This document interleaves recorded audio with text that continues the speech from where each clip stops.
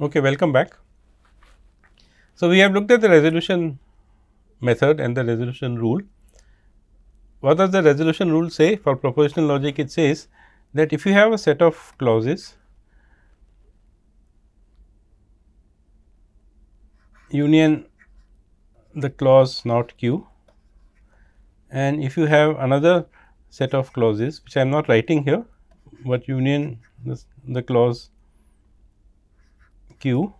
So, these two Q and not Q are singleton clauses. Then in the resolution rule, you remove not Q, you remove Q and you take the union of these two sets and make it as a new clause essentially. So, let us apply that to our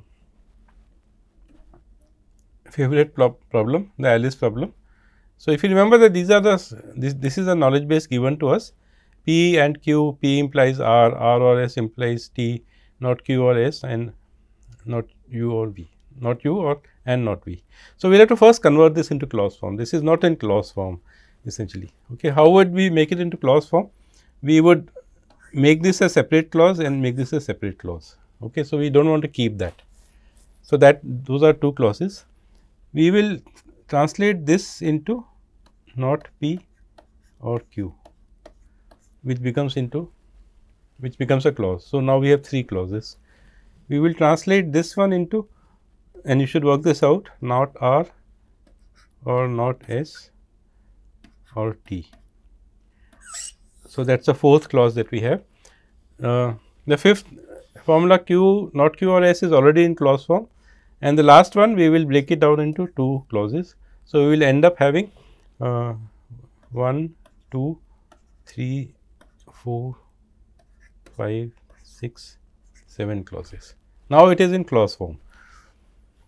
Each clause has only a disjunct inside essentially.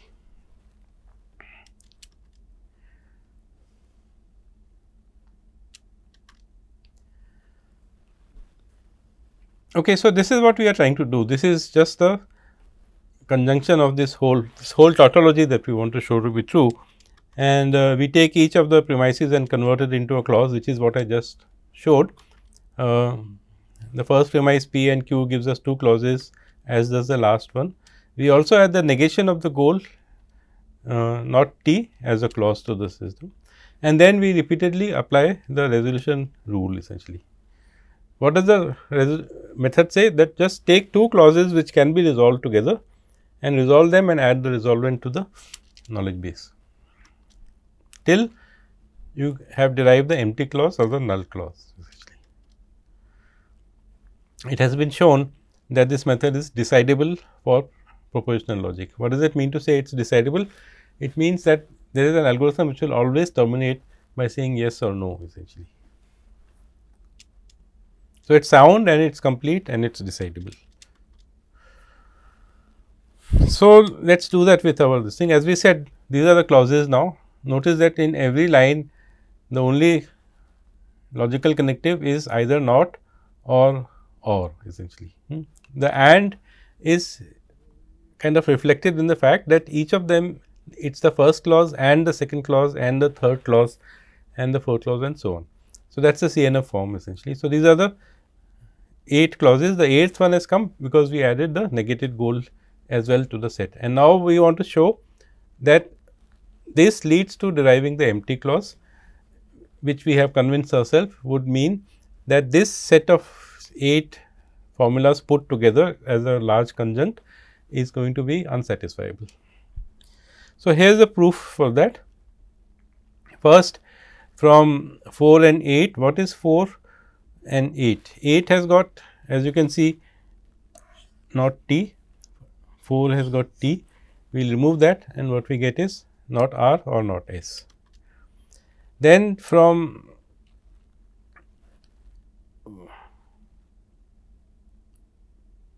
1 and 3, we will remove not P and P and produce R. So, notice that this is doing the same thing as what modus ponens was doing. Modus ponens said that P and P implies R, you can add R, and this rule is doing also the same thing. It is saying that from P and not P or R, you add R. So, it is not that we are doing something radically different, it is just that the form is different and therefore, the rule that we are applying is different. Then we get not S from 9 and 10. So, the last two things we derived, we can cancel not R and R, we get not S. We get not Q from 11 and 5. So, the last thing we had was not S and then 5 says not Q or S. So, we can cancel that Q.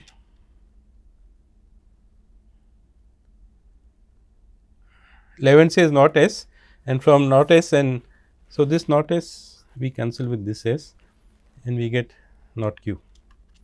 And then from not Q and Q is clause number 2, we get the empty clause. So, we have shown that this set of formula is unsatisfiable.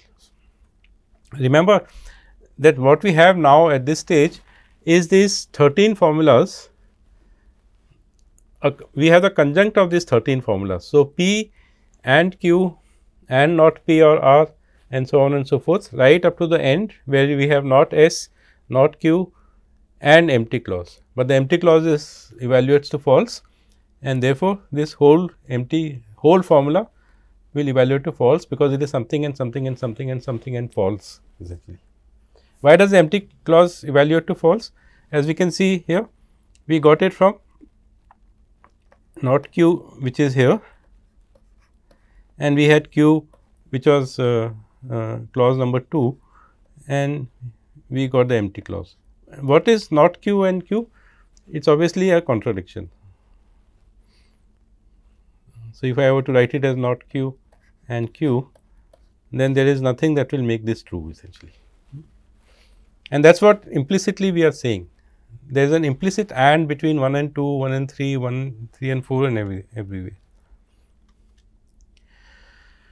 We can also show the proof as a directed acyclic graph, which is often more convenient when we are talking about the resolution method. Now, when you implement it, you will implement it as something different. The clause in orange, which is not T, is the negated goal essentially. So, the same steps that we did, in some order you can do them and eventually you have derived the null clause essentially. Now, there can be many choices that you can make, we have said, as to which two rules to pick here. So, in the animation that I showed you, we picked this as the first rule, then we picked this as the second rule and so on. So, if you go back and see, this was first rule, this was the second rule, then and so on. But you could have done them in any order essentially, as long as you derive the null clause. So, here is an alternative derivation in which we used not T only in the end, and you can see that what you see in the gray part is the proof of the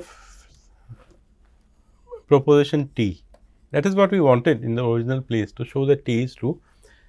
We can use the resolution rule to arrive at T here, as we can see here, but it is not complete for arriving at arriving at positive goals essentially. What Robinson showed was that if you add this, do this last step of adding the negation of the goal, then you can always derive the null clause essentially.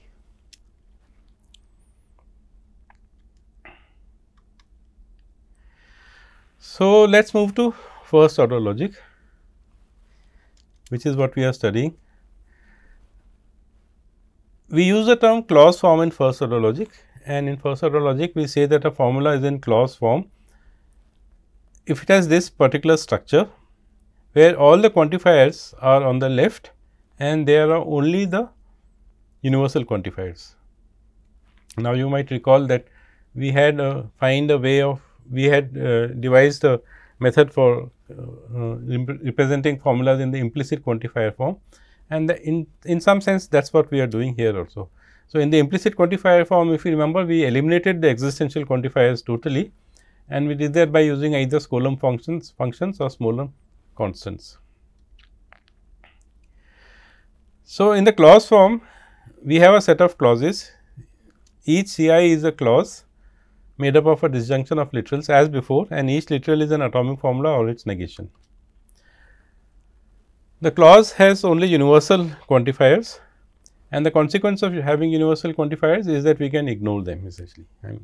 If that is all we have, the only quantifiers we have are the universal quantifiers, then we can ignore them, and writing programs would of course become simpler essentially. We do not have to add extra text.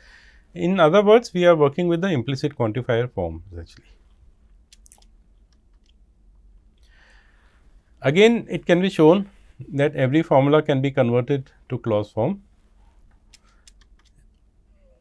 and this was shown by Skolem, Thoralf's Skolem, and that is why we use that phrase Skolemization there and the Skolem functions and so on. It begins by taking an existential closure of the formula alpha that is given to us. So, if there is any free variable inside, then we put an existential statement outside that.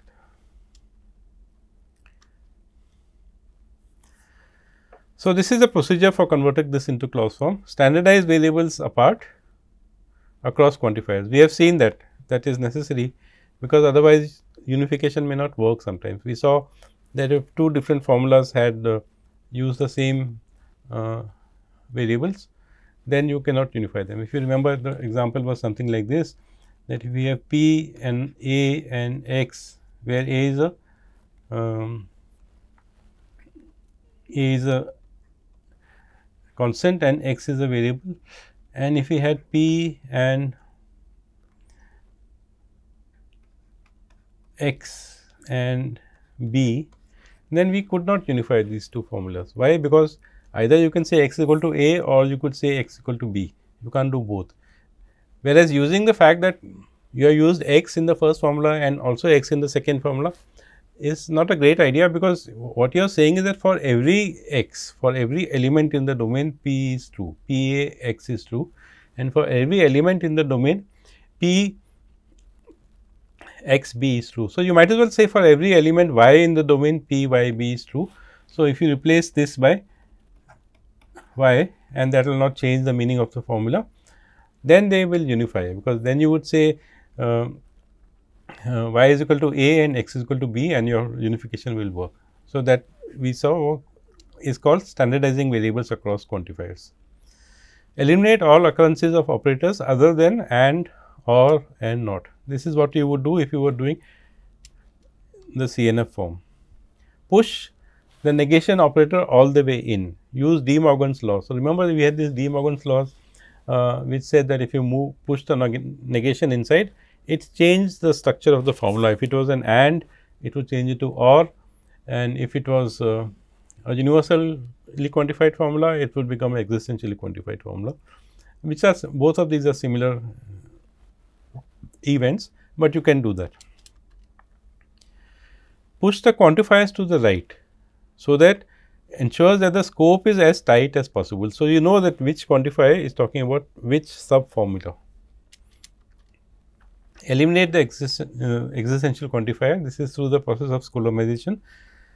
The variables which are existentially quantified will be replaced either by Skolem functions or by Skolem constants. Move the universal quantifier all the way to the left, and that can be done, and you can try that out. Distribute and over or, that is because we want to have the formulas in clause form, where each clause is a disjunct and the set of clauses is joined together by an and essentially, and then simplify. So, let us look at a small example just to illustrate this algorithm, but you should construct some arbitrary first order sentences and convert them into clause form, and you will see that normally the length of this formula will increase essentially. Okay, so, one step I missed, which is that after you have simplified, you rename variables again, so that you have this standard, you have standardized them apart essentially. So, here is a formula. It is a somewhat random formula. You could try and interpret it if you want. Our interest is not into understanding what this is saying. But what this is saying is that y is some girl, and for all boys x they like y, or there exists an x and there exists a z such that x is a boy and z is a girl and x loves z essentially. So, some random formula, but we want to see how to convert this into clause form. So, first of course, we want to standardize variables apart. You can see that there are two occurrences of x here, one in the universal quantifier on the left and one on the existential quantifier there. We simply rename them by the second one by a different variable name essentially, and we have done that here by calling it x 1 essentially. Then we eliminate the implication connective and replace it by not and or. So, we know how to do that. Then in the third step that was there in the algorithm, there is no change. In the fourth step and fifth step, there are no changes, and we are left with this formula, where this is the same formula which is there in 3, because there is no change from there to here, but I just rewritten it in a more readable format. And what we do next is that we move the universal quantifier to the left. The first step I kind of forgot to mention is that you first put an existential quantifier at the end for any free variable. Y was a free variable there, and we do that.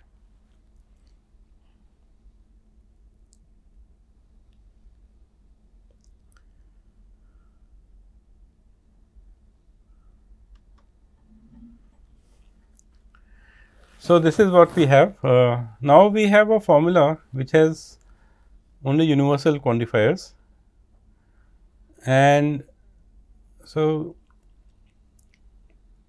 there should have been another universal quantifier x 1. No, there is only one quantified variable. So, all the others are Coulomb constants. None of them is a Coulomb function of anything. So, all these are Coulomb constants. Whatever name we give, it does not matter, they are Coulomb constants, and there is only one variable which is x. So, we distribute and over not, and we get a slightly bigger formula. You should work this out. Separate the clauses and standardize the variables apart, and in the end this is what we get. We set of clauses. So, each line in this or each row in this last formula is a clause, and the clause has a whole bunch of Coulomb constants, and there is some universally quantified variables essentially.